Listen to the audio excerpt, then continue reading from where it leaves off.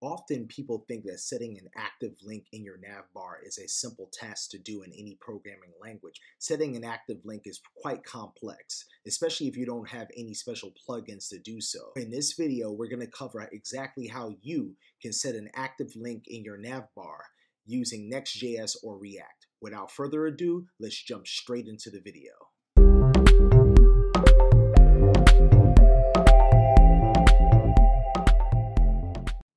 Okay, so just a quick overview before we get started. So we currently have a Next.js project set up already, and at the very top we have a header, and it's just a simple header with a nav bar with 3 links: home, about, and contact. And essentially what we want to do is that when we click on one of these links, we want the actual navbar link to be highlighted with a blue color and an underline. So if I click on home, then home will be underlined and highlighted with blue. Same thing with about, same thing with contact. As you can see, I'm flipping between pages, but there's no styling on this. So basically we're not setting any of these as active. So let me go to the Visual Studio project to show you exactly what the code looks like currently. So what I currently set up is a Next.js project, Next.js 14 to be specific, and in here we have some Tailwind styling that we're going to apply once we finish writing out all the logic. The thing to pay attention to here is that I've created a special active class, and this is the class that we're going to set on the anchored element. And essentially this is going to be the styling responsible for giving the highlighted color and the other underline as well. All right, so now I just want to walk through a couple of the pages that we have set up. So we only have these 3 pages set up: the home page, the about page, and the contact page, as you have seen in the demo. And the other thing I'll point out before we get started is that we have a special header component that I created, and that's being referenced directly in the layout.jsx file within the root layout itself. So it's a very simple project. So let's get started with some of the header code here. So looking at the header.jsx file, all I have set up here is just some boilerplate code to work with. I haven't set up any logic to handle the active state yet. So what we have here is, in this header component, a pages array, and that pages array will contain several different objects which has properties, basically name and path. So the name is the name of the page, which is getting displayed in the navbar here, and then the path will be the actual URL path for each and every URL or each and every navbar link. And down here in the JSX, I have just a simple nav element that outputs each and every link in a for loop, essentially. So that's all we have set up. Again, we don't have any special logic here to drive the active state of the navbar link. So we're going to get started with that right now. So the very first thing I want to point out here is that this solution that I'm going to build is going to be using client components in Next.js. This actual solution would also work in React. There is a workaround for this using server components in Next.js 13 and 14, but it's a bit complicated. So if you ever run into this scenario, I definitely recommend that you use client components instead of server components. So let's go ahead and get started. First of all, let's change this header.jsx file to a client component by just adding the use client directive at the very top. I'm going to go ahead and save that. So far you guys will see nothing happen because all we did is just set that client component state. The second thing we want to do here is basically when the user clicks on a particular navbar link, we want to be able to grab the current URL path to that link. So we want to be able to detect what the current page is, and then we're going to check to see if the current page is equal to the specific path that we're going to pass into a function. And if those match, then we want to set the active state. So it sounds rather simple, but let me go ahead and show you exactly how this is done using code.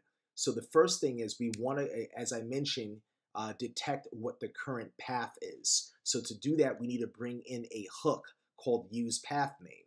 So I'm going to say import here use path name to bring that in, and that's a part of the next/navigation package, which was introduced in Next.js 13. In prior versions of Next.js, you use the use router hook. So that this would also work, for example, in Next.js 12 using the use router, and then you would just call like router.path name here. So let me go ahead and save that. Next up, we want to grab the path name in itself. So within the functional component down here, I'm just going to type here const, and let's call this current path is equal to use path name. So we're basically pulling the current path out of the hook. So now what we need to be able to do here is we need to be able to detect what the active link is. So to do that, below my pages, I'm going to add a new function called isActive. And this function will take in a parameter named path. And this is going to be an arrow function. And within this is just one line of code. All we want to do is say return if the current path is equal to the path I'm passing in. So basically it's going to look for instance, if the path is about or /about. If the current path is /about, when we loop through this, because we're essentially going to be calling this isActive function within a for loop down below. And basically once the path that's being passed in matches the current path, then we're going to set the active state using a CSS class. So let's go down below here so you can see exactly how this for loop looks. So on line number 27 here, we have the pages.map, which is essentially like a for loop. So we're using the map function as part of JavaScript. And in this function, we're passing in the page and the index. So the index is being used as the unique key on every single list element. So what we need to be able to do here is we need to be able to detect if the current path is equal to the path that we're passing in within this loop context. So let's come down here and we're going to say class name, and let's just get rid of those double quotes. And what I'm going to do here is I'm going to call my isActive function from above. So isActive, and we're going to pass in the path, or rather the page.path like that. Just path, it's just page.path.